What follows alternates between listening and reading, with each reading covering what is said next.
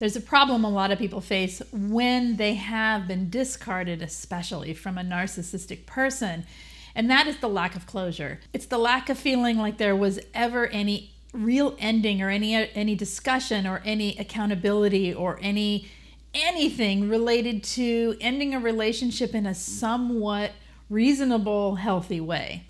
My name is Lise Colucci. I'm here to help you understand and transform your life after narcissistic relationships.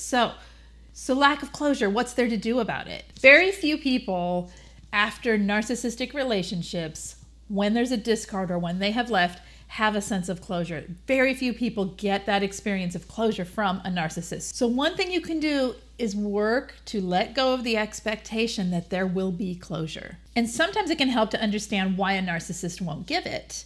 So let's go over some of those reasons. They need to believe in the delusion. They need to believe in the lie of who they are claiming that they are. And because of that, they can't be accountable to anything in the relationship or anything in the reason that the relationship ended. They don't have object permanence. So when you are not with them, you are not with them. In other words, out of sight, out of mind. They only care about themselves and they can't empathize. So what they're trying to do is either build the victim status so that other people feel sorry for them and they get supply that way, or somehow take care of their own feelings in the situation, which protects them from having to be accountable, which goes back to the lack of accountability. They don't empathize with you, so they really don't care what your experience of the ending of the relationship is, unless it gives them supply. In fact, they may be withholding any kind of closure just to maintain the hoovering relationship with you so that they can continually seek attention from you. They don't want you to forget them. They don't want you to be able to get over them. They don't really let go of anyone anyway because they own everyone that they've ever been with, right? Once you're with them,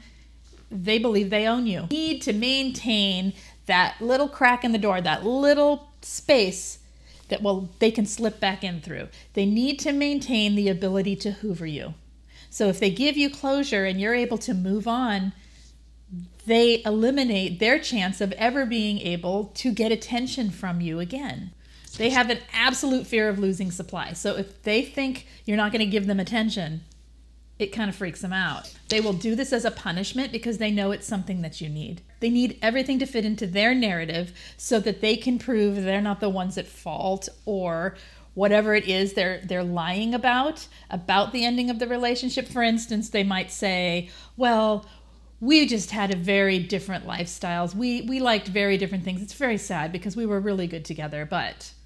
Or, yeah, that person was boring and they didn't like my happy, active lifestyle, or whatever it is that they say. When in truth, it's because so much manipulation has gone on and the devaluing has spun so far that there was nothing left in the relationship anyway. Giving closure would be like giving up power to a narcissistic person. So those are just some examples. And if you're liking this content, please hit the thumbs up. What can you do to help yourself if you're not getting closure from the person that has just discarded you or you have just left? Let's look at some of those things. One major thing you can do is start giving the closure to yourself. Start creating ritual or routine, or do things like journal and write letters and burn the letters, things like that. Give yourself something, some way to be heard and validated. Speak to someone. Talk to a coach or a therapist. In fact, that's a great way to use a one-on-one session in coaching with someone because you can speak what you need to say, and someone who's been there and is coaching you through it will know exactly what that feels like, right? And be able to relate back to you pieces of the closure. Remember, you're not going to get it from the narcissist, so it's okay to seek it for yourself and to seek it externally from people who are there to help you with this. Maintaining no contact really is the key here. Trying to get as low contact as you can or go completely without contacting the narcissistic person. That includes don't look at their social media, don't talk to their friends, don't reach out to their families, everything. They don't exist anymore in your world. Make them a person that does not exist in your mind, in your thoughts, through not participating and engaging in anything that has anything to do with them. And the reason this is helpful is it starts to break those trauma bonds. And once you start breaking those trauma bonds, the need for closure diminishes because what you see is the reality, and the reality becomes the closure.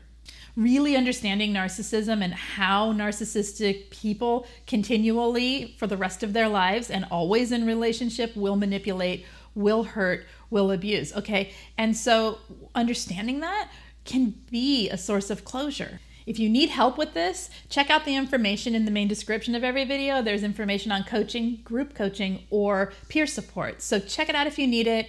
I'm here to help you. Leave me comments. Let's talk about this, and we'll talk next time. Take care.